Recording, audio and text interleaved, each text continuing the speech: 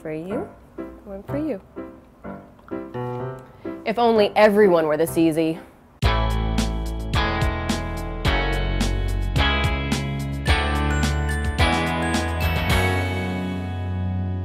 Hello, and welcome to Decor It Yourself.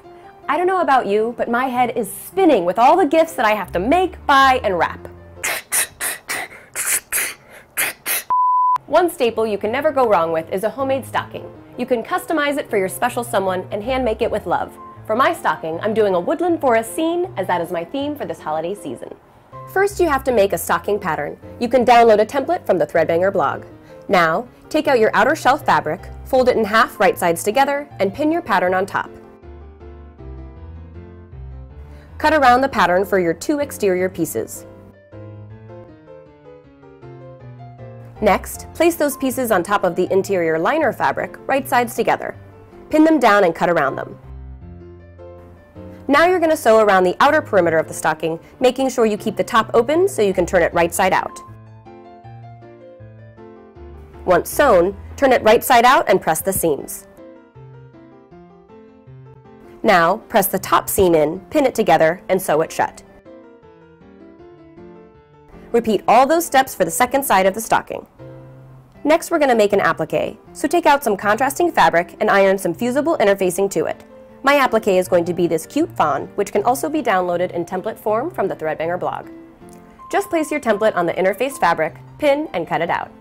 Pin it onto the front of your stocking where you want it and sew it on. Take out a piece of ribbon, make a loop, and sew it to the other side of the stocking. Now, place both sides of the stocking together, right sides together. Carefully pin along the perimeter and sew along your pin line, making sure not to sew the top closed. Next, just turn it right side out, press the edges, and voila! You have a handmade stocking. Doing it this way means it's reversible, so you get 2 designs in one. If you don't have a fireplace and mantle like me, then you can hang your stocking on a found branch hung by a ribbon as featured in Apartment Therapy. When we come back, I'll give you a gift guide that will save you time, money, and stress this holiday season. Welcome back, my little elves. Get out your reusable tote bags. Here is my gift guide for 2009. For the host or hostess, these Roost hand-carved wooden bottle openers come in a menagerie of designs. For a great stocking stuffer, try making your own cookies. Tamra Davis has a tasty gingerbread man recipe over on Hungry Nation. For the artist, a subscription of 25 colored pencils for 25 months from Social Designer is a cool and useful gift. For the home decor lovers who can't paint their walls, I adore these Pantone mugs that have color samples of their best paints. And for the coffee drinker on the go, lessen their daily footprint with a reusable I Am Not a Paper Cup from Design Warehouse. For just about anyone, these adorable sleeping and hooting owls from Prints of Thieves are perfect. For the small fry in your life, have a custom growth chart made by Inklore to track their height.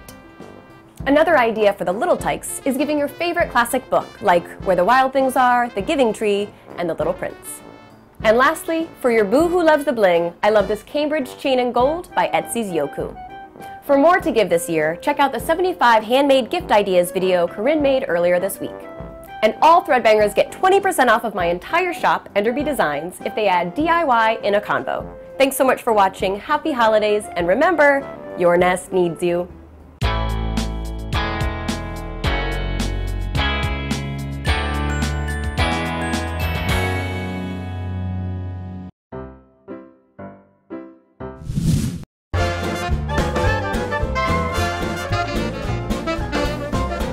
Watching Threadbanger.